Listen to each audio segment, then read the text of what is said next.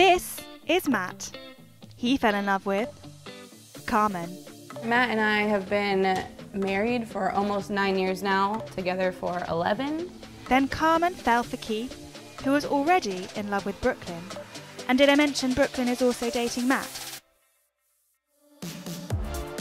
I think the best label that we've come up with so far is a heterosexual quad, or a polyquad, or a double couple relationship. Whatever they call their relationship, not everyone has reacted positively to them. People just assume that when you're polyamorous, they're like, oh, you're into some weird stuff. No matter what you do, I mean, people judge you, so. And it's not just judgment they have to contend with. Does anyone ever get jealous? On a count of 3, raise your hands. Ready, go. Matt. Yeah, we get jealous a lot.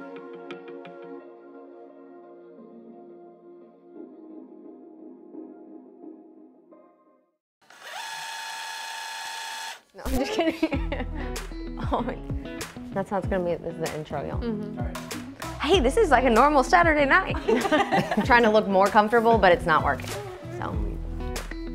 How did the quad start? Comfort. I'm so comfortable. We love each other. Matt and I got into West Coast swing dancing last year, and Brooklyn and Keith are kind of the top people in Nashville to do that. And we had seen them around, and you know, Matt and I personally had talked about an open relationship or what that would look like, and we kind of just all hung out a couple of times. It happened pretty quickly, I mean, and it was very organically too. As a quad, we've been together for about 8 months now. Not long into their poly relationship, and all 4 people in this quad are living under one roof. Keith and I were in an original relationship, and Matt and Carmen are married in an original relationship as well. We like to call ourselves the OGs. And then we also have the switch where Keith and Carmen are in a relationship, and me and Matthew are in a relationship as well. I think the best label that we've come up with so far is a heterosexual quad, polyquad, double couple relationship. I've seen a lot of monogamous relationships that they just make it work, and that's not something that me and Carmen wanted to do. We didn't want to just make it work for 20 years, 30 years. We wanted to actually live a loving life, and so if this is the way to do that. She always thanks me for laughing at his jokes, but I think they're funny. She laughs at most of them, which is, it's great. It's actually, it makes me feel really good. Yeah. It's hard to be monogamous in today's day and age. Like, there's so many social media outlets, a lot of temptation, if you will. There are pieces within yourself and within other people that aren't always going to align perfectly, and if you have other people in your life to kind of fill those gaps. Me and Brooklyn, we tend to have a lot more banter, like than me and Carmen. Keith and I really kind of do more like soul search work together. Is that fair to say? Or like? Yeah, I think that we tend to dig a little deeper into our feelings. Each one of us kind of have roles in each other's lives that are met by the individuals here. And it's a pretty great family unit overall. But it's not just the 4 of them living under one roof. Carmen and Matt's 2 young children are also part of the picture. That we watch TV. Karen and Ellie know that Brooklyn and Keith are part of the family and that we all love them very much. Beyond that, we refer to them as their godparents, and that's all, you know, they do know. Brooklyn, Keith, Mommy, Dad, Owner, and me, and Annie. So what do you think about having Keith and Brooke as part of the family now? That they're nice to us, and I like them being here. Yeah? There probably will be a point where we would tell them. They don't, I mean, I think they're just so young. At 6 and 3, I don't think you really even understand what a marriage looks like, or just a romantic relationship, because you don't really have anything to go off of. So I do think eventually we would tell them. Get some ice cream at the ice cream store? I want to get donuts. Donuts? We go out sometimes, and we go to restaurants. Mm-hmm. And that's it. With 2 kids and a long-term marriage to Matt, Carmen found it hard opening up about her evolving relationship. I was pretty nervous to tell my family because I felt like they weren't going to be okay with it or judge me.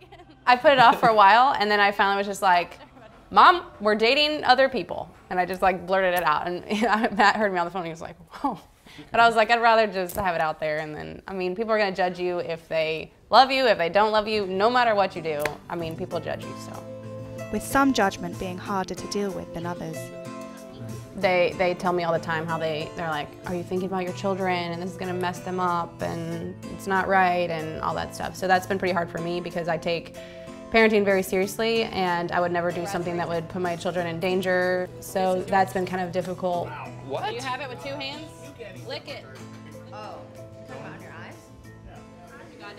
I would say the biggest misconception is that people think that we just, you know, do stuff all together and have orgies all day, every day, and that's it. Yeah. I mean, I feel like people just assume that when you're polyamorous or that you have multiple loves in your life, people think they're like, oh, you're into some weird stuff.